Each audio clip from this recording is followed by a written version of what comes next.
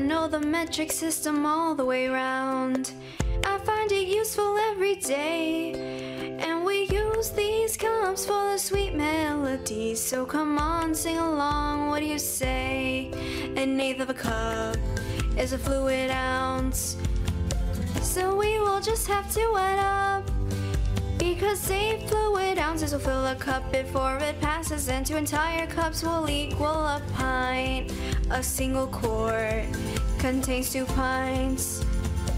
The answer ain't that hard to find, because 4 quarts is a gallon and 8 pints equal a gallon. Oh, that's volume basics and that's fine.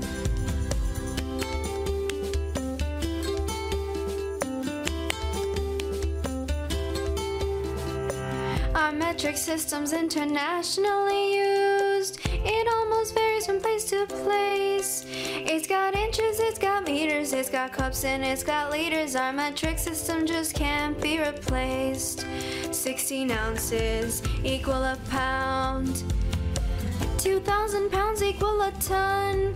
1,000 milligrams equal a gram. 1,000 grams then make a kilogram. Are you guys having as much fun as I am?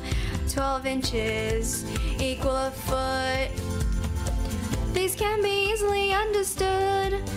And 100 centimeters is a whole entire meter. A kilometer is 1,000 meters more. Now we're done. It's been fun. Remember this before we run.